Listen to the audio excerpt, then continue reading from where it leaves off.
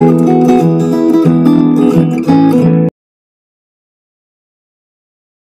amigos, Mictou, el Argento, agradeciendo una vez más a Master CR esta oportunidad de difundir los audios, ya hablando un poquitito con uno más del patriarcado y compartiendo con él en la farmacia de la píldora roja. Me decía que tenga en cuenta la posibilidad de poder formar un canal. La verdad que no tengo experiencia de lo que es tener un canal propio y realmente necesitaría, si alguno de ustedes tienen experiencia, que me puedan llegar a dar una mano. Por lo pronto era compartir este pequeño audio, agradeciendo todos los comentarios de los audios anteriores que publicó tanto uno más del patriarcado como Master CR. Realmente me hacen sentir acompañado, y que el testimonio que uno puede llegar a dar con total humildad puede llegar a servirle a otros hermanos en otros casos tal vez similares. Por lo pronto comentarles, dándoles algunas de las alternativas que yo tomé en mi vida, tal vez algunas por propia decisión mía y otras tal vez por sugerencia de amistades. En estos últimos meses me he abocado muchísimo a la lectura. Me he hecho socio de la biblioteca popular acá en mi ciudad.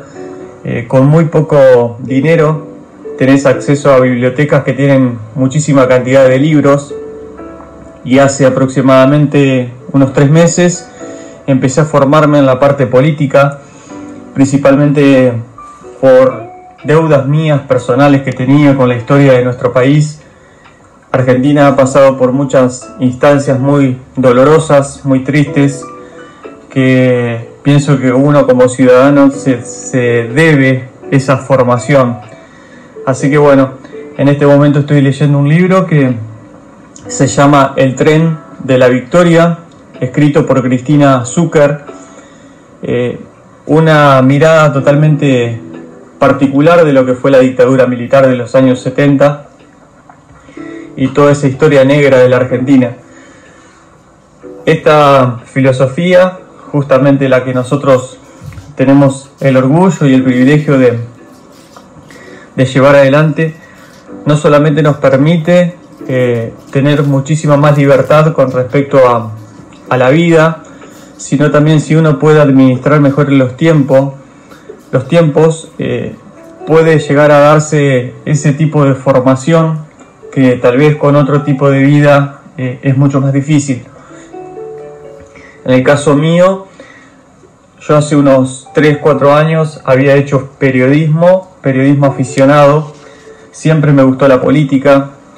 Pienso que la política bien llevada es una buena herramienta para poder resolver las problemáticas de nuestras ciudades, de nuestros países, y hoy por hoy lentamente voy insertándome nuevamente en ese proyecto que tenía hace 4 años, que lo había dejado en el freezer, y el 7 de agosto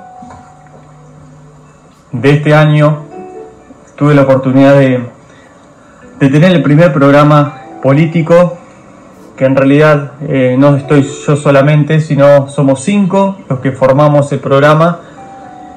Hay 2 abogados que son los encargados del departamento jurídico de aquí de mi ciudad, los cuales también me están ayudando muchísimo en la parte de redacción y de expresión.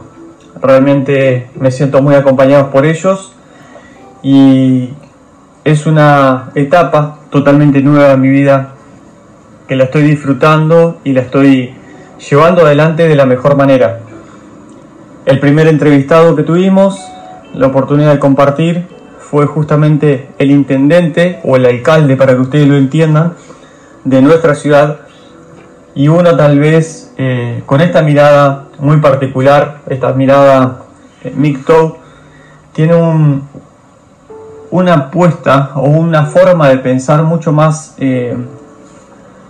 formal, por así decirlo, de lo que es la mirada masculina. Uno se siente muy identificado con los con todas aquellas tareas y todas esas modificaciones que hay que hacer a nivel social para mejorar una ciudad o un municipio. Y la verdad no tengo el conocimiento médico o la explicación de lo que sucede cuando uno tiene este tipo de cambio tan grandes en su vida a nivel mental, ¿no? Al no depender de las mantis, al tener mucho más tiempo para dedicarse a la formación de uno mismo, es como que, no sé si es que sube el nivel de testosterona o qué es lo que pasa, pero a nivel mental, lo digo en mi caso particular, no sé si es así para todos, me siento mucho más fuerte, mucho más capaz y veo que inclusive la seguridad en mí se ha duplicado. Si bien sigo teniendo miedos que me siguen quedando, si bien me siguen quedando dudas, pero se han diezmado de una manera muy significativa. Así que era eso nomás, compartir un ratito con ustedes, agradecerles todos los comentarios, todos los puntos de vista que también han escrito en los audios y invitarlos a seguir compartiendo testimonios. Creo que los testimonios son muy útiles, principalmente cuando uno tiene la oportunidad de escucharlos antes de cometer una decisión tan difícil, porque la decisión de formar una familia o de llevar adelante un noviazgo, creo que no hay que tomarlo a la ligera. Es una decisión muy difícil, muy dura, principalmente sabiendo las consecuencias negativas que esto tiene para nosotros en el futuro. Así que me despido de ustedes y espero poder contar con su comentario y por supuesto con cualquier otra sugerencia en cuanto a audios para los próximos videos. Una vez más agradezco a uno más del patriarcado, a Master CR y bueno, y a todos ustedes por estar del otro lado escuchando y participando.